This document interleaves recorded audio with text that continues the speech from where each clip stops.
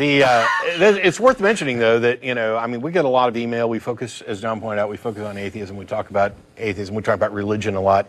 But first and foremost, I'm a skeptic. And that's true for all of the hosts and co-hosts of the show, as well as most of the people in the ACA that we associate with. I mean, you're not going to have an atheist group where you don't run across some people who aren't skeptics. But I'm a skeptic first and foremost, which means that,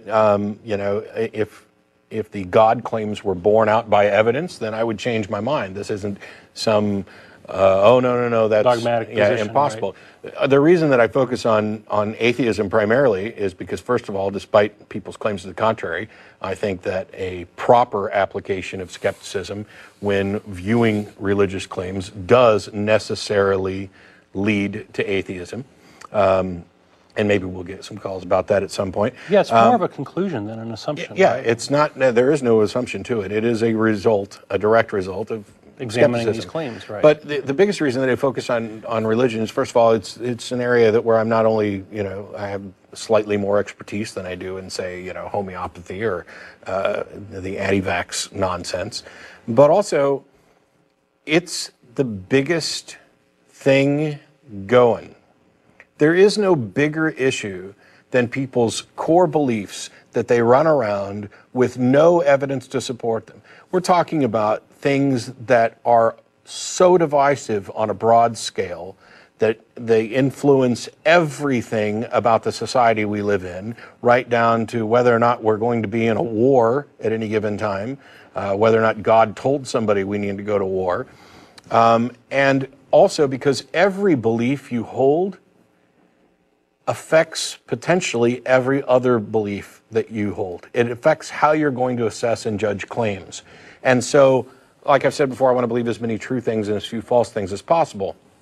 But the people who think that, there are plenty of skeptics who are also religious. Well, no, there are plenty of skeptical people who are also religious. I'm not convinced that they have applied the skeptical principles to their religion. I know that when I did, I was forced to abandon it.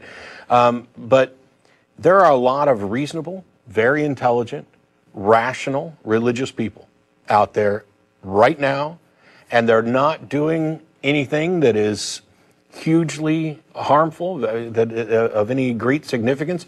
And I think that in most cases it's because religion isn't as important to their life as they might think, that they don't make decisions about their day-to-day life based on gods and angels and demons and devils and things.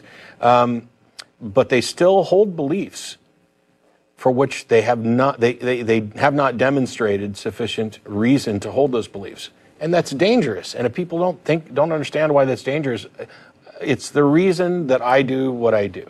It's the reason why I don't come on here and do a skeptic show where we talk about homeopathy, which has been debunked to the point that we don't really need to talk about it much other than continue educating people on the information. And there's dowsing and astrology and magnet therapy. Oh, these power balance buffoons. I can't wait for them to be taken down.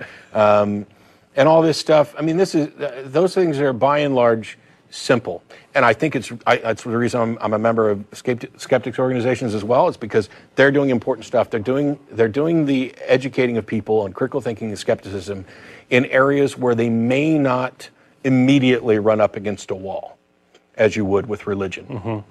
I am happy to run up against that wall and keep poking holes and putting dents into it until eventually the work of both those who are focusing on atheism and those who are focusing on the broader range of skepticism tear that wall to shreds. That's the goal. But amen.